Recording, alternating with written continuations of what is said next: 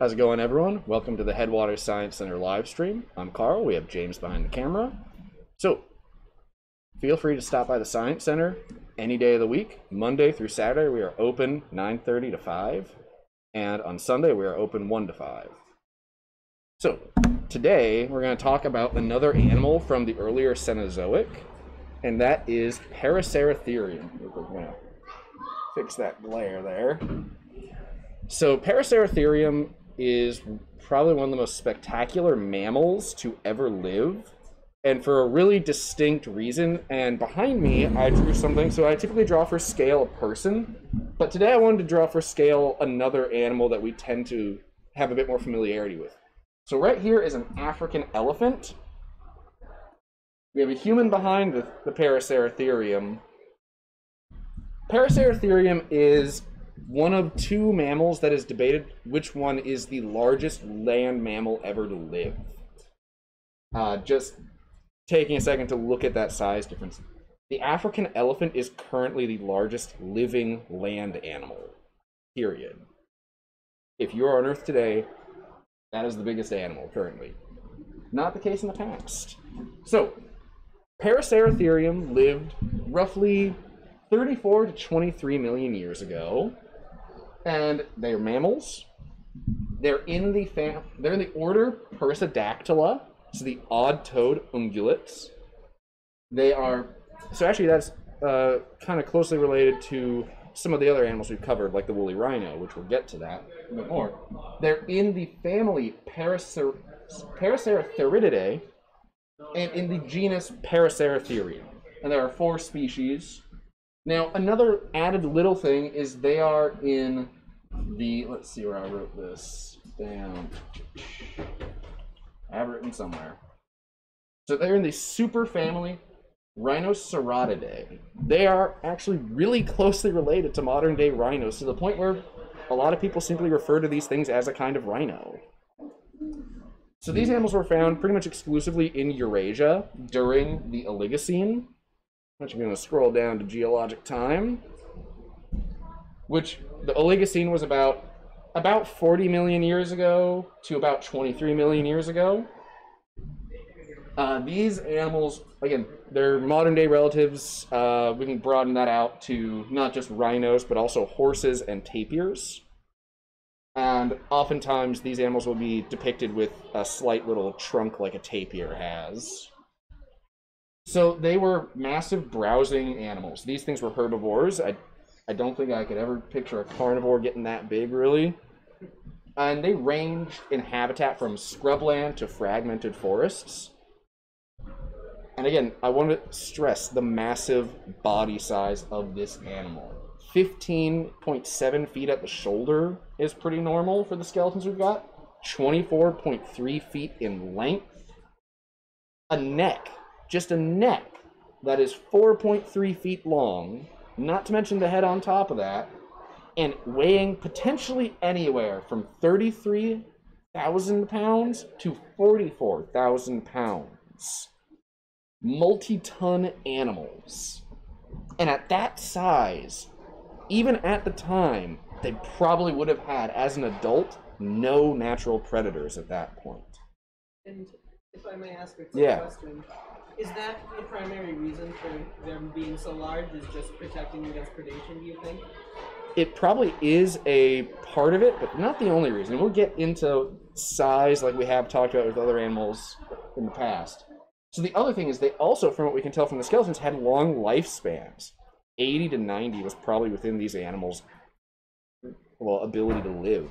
When you're that big, it takes a while to grow to that size.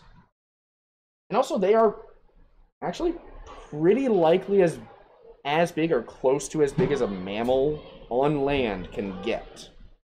And now's when we're going to get into some of the things about that size, some of the challenges that can come with it. We were talking a little bit before the live stream about this. One thing is blood flow. When you are that big, you have to be able to pump blood with oxygen in it from your heart all the way up into your brain, all the way down into your toes. That takes a massive heart. There's a lot of force generated to push the blood around. Another difficulty for an animal of this size is regulating their body temperature. Other things, reproducing becomes a bit of an issue. Not only the act of reproducing, but also gestating and birthing the young. I'm sure everyone is roughly familiar with elephants having a long pregnancy. The actual length is pretty close to 2 years. These animals very likely exceeded that, meaning they were pregnant potentially for 2.5, 3 years. It takes a while to build the baby at that point. And then also at that size, you have to be able to feed that body. Meaning you have to find enough food to fuel this every day. This animal likely spent the bulk of its life eating and probably focused on not a lot else. So another thing with mammals that limits our size, though, is actually our skeletons. So we talked about this with titanosaurs. Oh man, that's months ago at this point. But mammal skeletons tend to be a lot more solid and having less hollow spaces, meaning the bones are heavier. And part of that is going to add weight that the foot and the leg have to support, which is already going to limit size a little bit. Another thing about that is, like we talked about, maintaining your body temperature becomes very difficult, especially for an animal that can live in quite hot environments, like scrubland and desert. You could overheat very easily, and that is very dangerous. Elephants today, you look at our African elephant, their elephants in Africa have those massive ears to fan themselves, to cool themselves off at the heat of the day, and they tend to avoid being active. In fact, elephants and many large animals tend to be quite active at night. So we've talked about these disadvantages of being big. What are some of the advantages? So first thing, as we talked about, not having to worry about predators is a great thing. Not having to worry about something trying to eat you really takes a load off of your back. Another thing is also regulating temperature. Larger animals tend to have more stable body temperatures given ideal conditions. You're putting a little bit less energy in the long term into regulating this. Another one is you can eat a lot of food. While you need a lot of food, you can also eat a lot. You can store a lot of food. You can gorge yourself. Meaning you can go a little bit longer potentially without food. You might have to travel very far, but you can make those journeys to get to other food sources. And then lastly, it adds a bit of efficiency for movement. 2 steps for an elephant is a lot more efficient than 1,000 steps for a mouse. Covering a simple distance is easier for a larger animal because of a longer stride. So there are some distinct advantages to being this big. And weren't you mentioning the other day also reach? They can stay in a single space and have access to a lot more food. Yeah, your feeding envelope is what this is called, is what James is referring to, is the area accessible to you without moving from that spot becomes bigger the bigger you are. This is why a lot of dinosaurs, like sauropods, had those long necks, because then they could reach these massive areas without taking a step. And elephants have the trunk for the exact same reason. Being able to reach really far with that trunk and just pull food to them is a great one. Also, being this large and tall gives Paraceratherium the great advantage of access to very high food sources. So a thing we need to talk about at the time is the habitat this animal lived in. It's a very different planet. Around 34 to 23 million years ago, there were a lot of scrubland, fragmented forests. And a habitat we tend to take for granted in the modern day is a grassland. Those really weren't prevalent anywhere yet. Grass evolved around 50 million years ago, but grasslands didn't become widespread and prominent until about 5 million years ago, meaning there weren't a lot of grazing opportunities for animals. So when you're browsing, this animal was able to compete really well with other browsers by being able to access food sources most other animals just couldn't reach. And we also do not find other very large herbivores from that time in the fossil record. Likely because Paraceratherium was very efficient, very good at what it did. And that principle is called the principle of competitive exclusion. Competitive exclusion means two animals cannot occupy the exact same niche in a given ecosystem or habitat. Animals can get very close to similar niches with each other, but they very infrequently overlap for very long. Typically, one animal is going to wind up being or becoming more efficient over time. So these animals likely also outcompeted a lot of other animals for that high-browsing, large herbivore.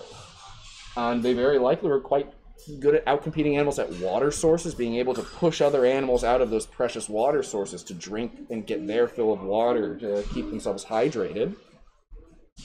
And overall, a really spectacularly unique animal. They, again, as I said, they're a relative of the rhino today, and a quite close relative.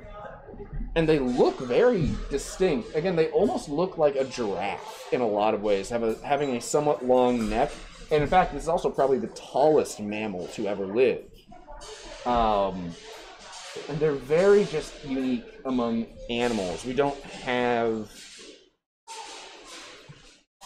these anymore, although we do have elephants. And elephants do a lot of the same thing. But generally, these animals were quite successful until some habitat shift happened, and we're still actually a little bit unclear, given that these animals could handle a broad range of habitat, what exactly was an effect of that shift that caused them to go extinct. So as we talked about on Saturday, we talked about entelodons. Entelodons actually cohabitated areas with these animals. This shared a habitat with one of the nastiest, meanest animals ever to live, showing you how tough and how kind of untouchable Paraceratherium really was ecologically. They were likely just too big for anything to mess with, even an animal like the size of a bison. So oftentimes they're also depicted without hair. I wasn't able to depict it quite well, but this animal is supposed to be hairless. And oftentimes with large mammals, they do tend to lose hair. You'll notice that rhinos, hippos, and elephants today do not have a lot of body hair. And that is because in warm climates, you really don't want to insulate. You want to have the opposite. You want poor insulation. You want to be able to get rid of heat. That's one of the reasons elephants have those big ears and those massive body surfaces, because those radiate heat well. The ears can not only fan them, but also just radiate heat out. There's a lot of blood vessels in there. Paraceratherium has often been depicted with slightly larger ears than you would picture on an animal that size, proportionately. I didn't have the real inclination to draw it that way. Another thing about them is, so actually talking about size, I forgot to mention, it does sort of limit your anatomy to a degree. You'll notice that the bigger animals get, the thicker their limbs get, especially for mammals. Well, you have to support that weight. So you'll notice a lot of times elephants, they tend to try to keep their legs underneath them at all times. You don't want to be too unstable, and you don't want to have all your weight resting on one foot. So another thing about these animals, they likely were not very fast. Paraceratherium probably was a pretty slow-moving creature. James, do you have any questions or anything you want to add about these guys? Yeah, I guess mostly what I'm wondering is just, so like going back to the advantages of being big, hyper, size like that.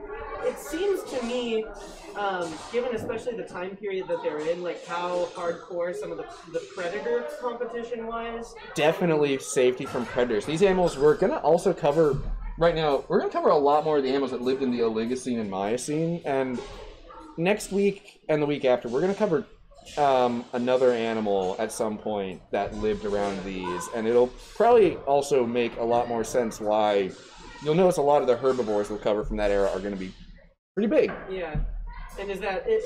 So is it?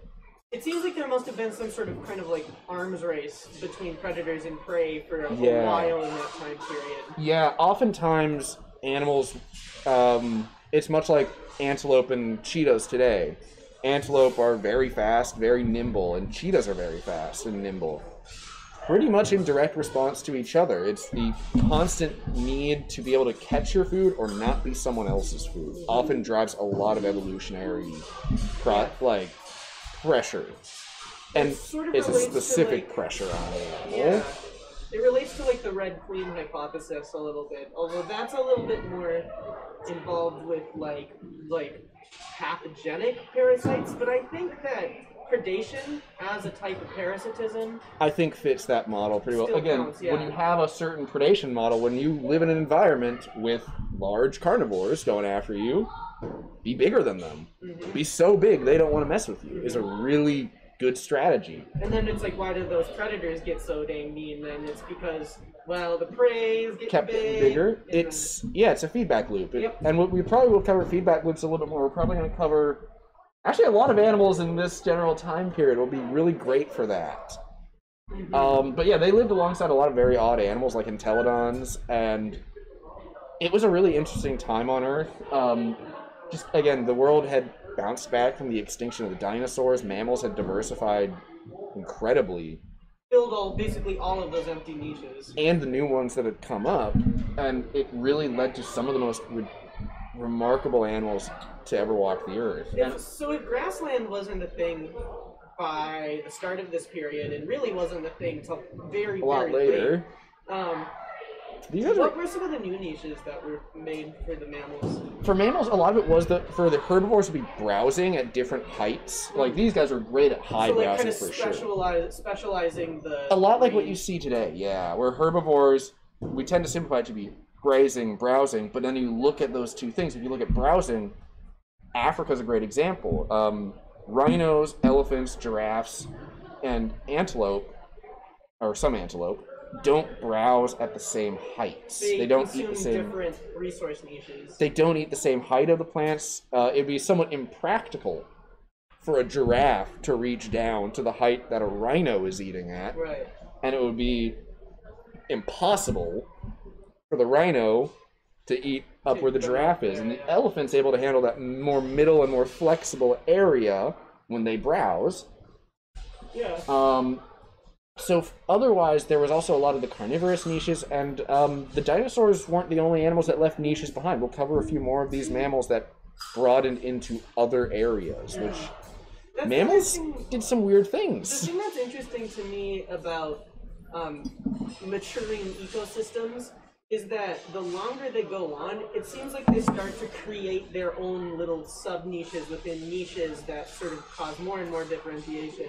Yeah. Get to like a level of like, No for two- example, like a coral reef where there's just So many weird so things. much different variety. No two ecosystems really ever are the same. There's just too many variables. There's too many variables, too many things happen, and again, since evolution is a random process, you never know what mutations are going to happen. You never know what new animals and plants are going to, and pathogens are going to occur that are going to affect the whole thing. Again, grass evolving radically changed our planet. Today, grass is pretty much the dominant form of plant life. We tend to think of it as the large open prairies, but you'll find types of grasses that can even grow in forests and such. What is it that makes grass special? Grass has an incredible durability as an organism and as a root system. A wildfire can come through and burn the top of a grassland, burn down almost to the ground. The very first pioneering species back. It's the first plant to come back because that root system is relatively safe from the fire. They're able to regenerate from that and store a lot of nutrients and other resources in their roots. So Is there some grass sort of and special trees. symbiosis that they have with like fungus or like All plants, bacteria? yeah, like all plants have that symbiotic relationship. Often has a very specific fungus. Yeah. And I just wonder if grasses is special compared to others. Not particularly. The big thing with grass is the fact that trees, most of the plant is above the surface. With grass, most of the plant is below the surface, and having most of that plant safe, also from herbivores, because again, most herbivores that graze aren't really pulling up at the roots always. They're just biting it off. They're taking the grass. So grass is also relatively safe from herbivores. It's good at weathering being eaten. Yeah. So grass is a tough plant just from a biological standpoint. In a way, I wonder if part of this is just complete speculation, but if the flowering part of not flowering, but just the stem part of grass being the stuff that just barely extends on the surface, but in terms of biomass, is way smaller than the root system underneath. I wonder if that could almost be like beyond just needing something to grab sunlight.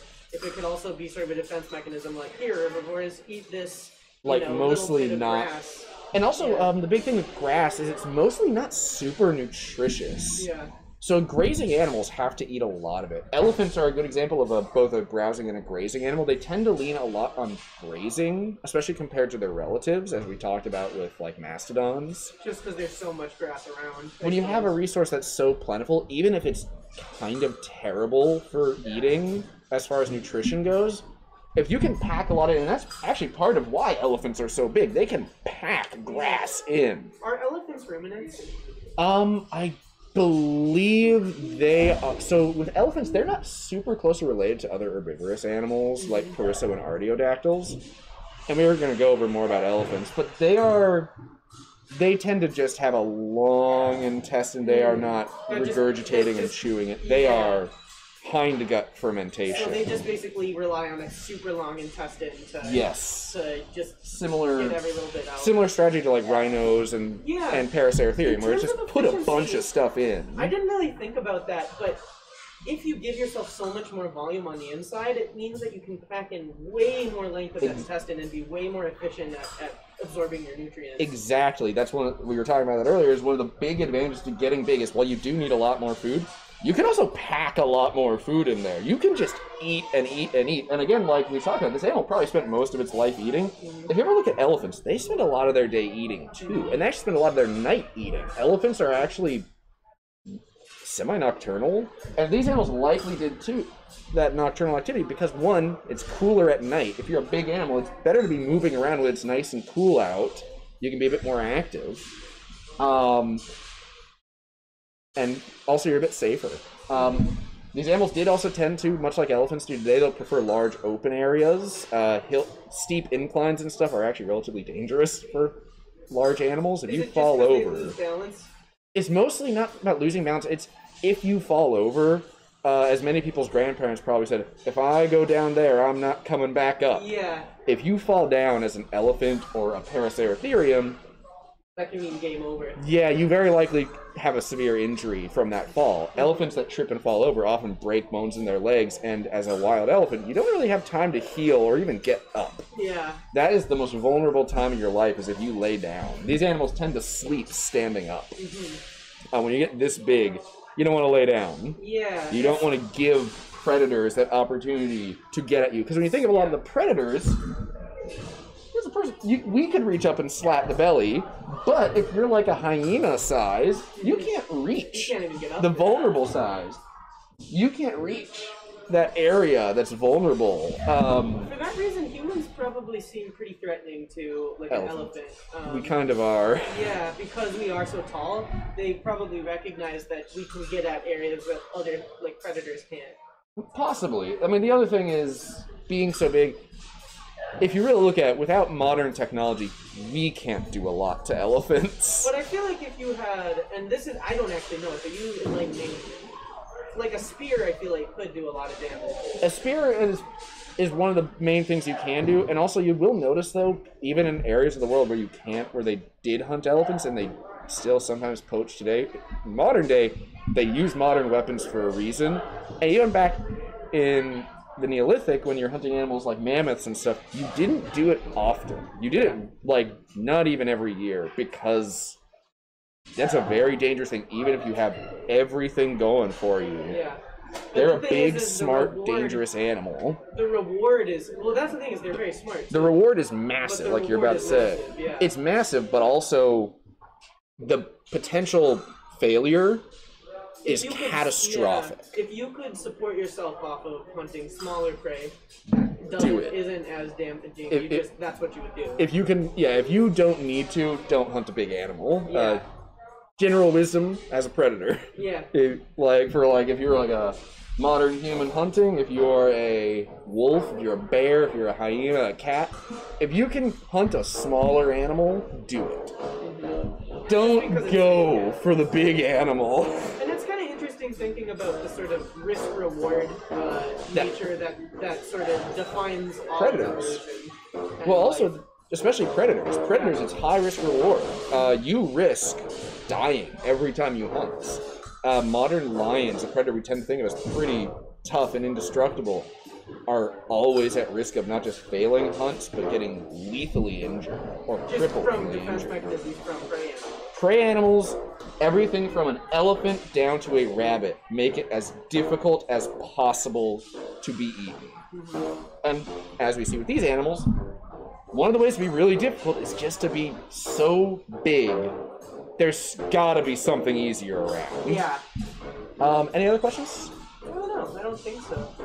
Well, other than that, then I'm gonna say we're gonna let you all go. Thank you for tuning in.